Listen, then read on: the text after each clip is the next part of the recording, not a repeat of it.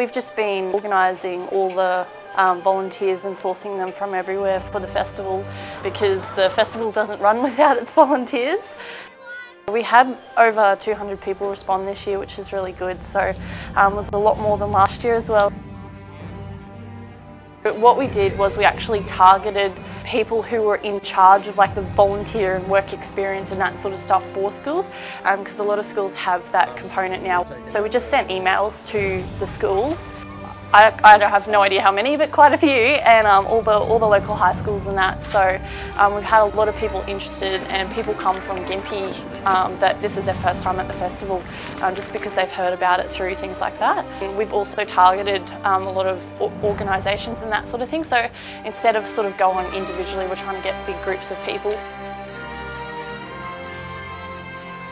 So many different roles, from catering for everyone, so helping out with making sandwiches and stuff for all our volunteers, working on the gates with the FPOS machines and everything, helping out at the jousting arena, selling tickets, cleaning staff, you know, pretty much everything a festival needs. And a lot of them are regulars too, which is really nice. So they're people that like come back year after year. We definitely have people who've been here for like 5 years, because this is the 22nd year of the festival. A lot of the organising team, they've been here a long time, and yeah, they're all volunteers too.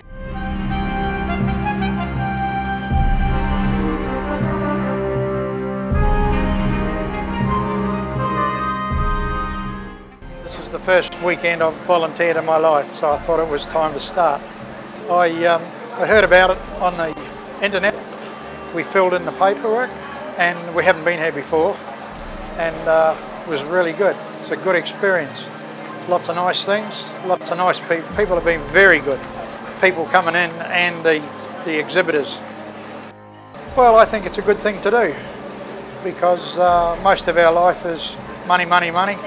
And this is helping people, and everybody helps everybody here. So it was really nice.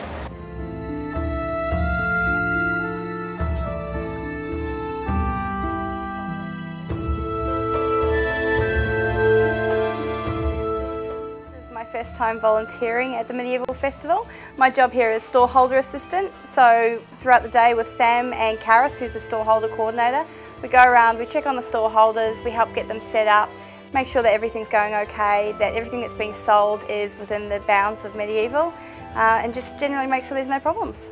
It's a lot of fun. It's really great to be involved in an event where people come and they're so excited to be here. You've got the children who are all dressed up and they're looking forward to it, and the adults who are involved and the reenactors, and so it's a lot of fun. It's a great day out for everybody. Everyone's really generous with their time, and you know, it's not something that they have to do, and it's actually a lot of work. Sort of reaffirms your faith in humanity, that there are people out there who want to give.